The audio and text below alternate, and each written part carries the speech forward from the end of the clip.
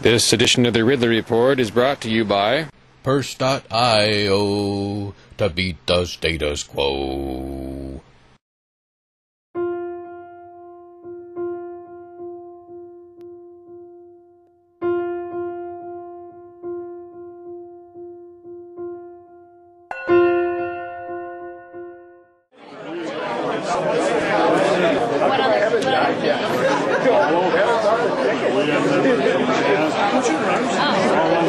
What I'm going to do is I'm going to call the media to a close. Sorry, guys. But we got to take care of some executive club business, and it'll take about 15-20 minutes, and then we can invite you all back in. Fair enough?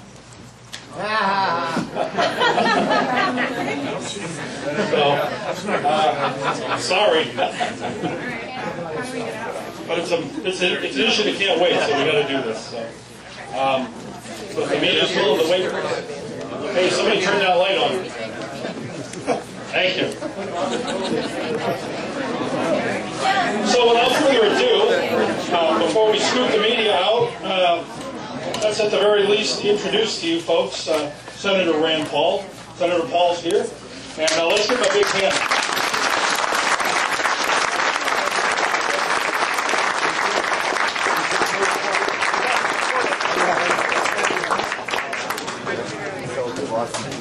We're ordered out. Sorry.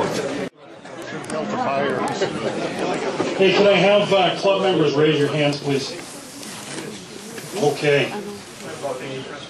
All right. Good. I just wanted to check see if we had a quorum to do this. Courage. We just blew our quorum.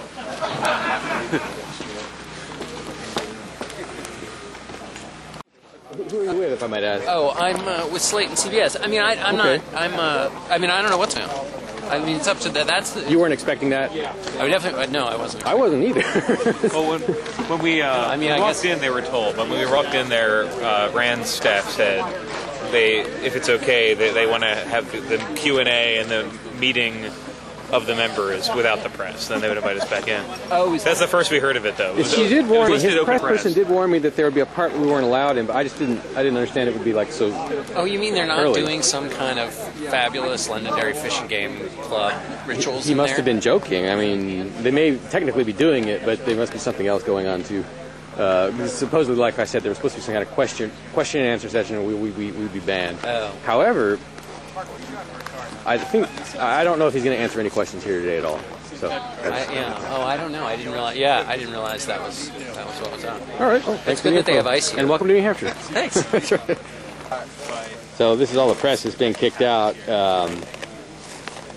Although some average people also just left in frustration, and not everybody here is press, but I've heard that the press who got these news releases, they seem to be indicating there was no indication in the news releases that there would be them kicked out from this part. There's no way they can stop people from doing something about this. And, the thing is, anyone in there could just run a microphone and everyone would know what was said. So they're not keeping any secrets in there. I don't see how they could. I don't see a motive for what they're doing in there. So we're out here. This is private property, so I guess the owner of the place gets to set the rules about us. Who's allowed in and who's not, but every ban comes with a political price. I'm lucky I was dressed for it, because I expected to have to be outside to maybe not be able to do what I wanted or be where I wanted.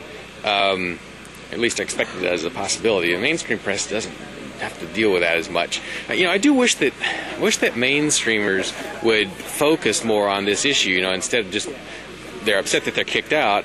How many of them are going to show you the process of them being kicked out? How many of them are going to focus on that in their reports? And I think it's more important that they were kicked out than what he says in there. Probably.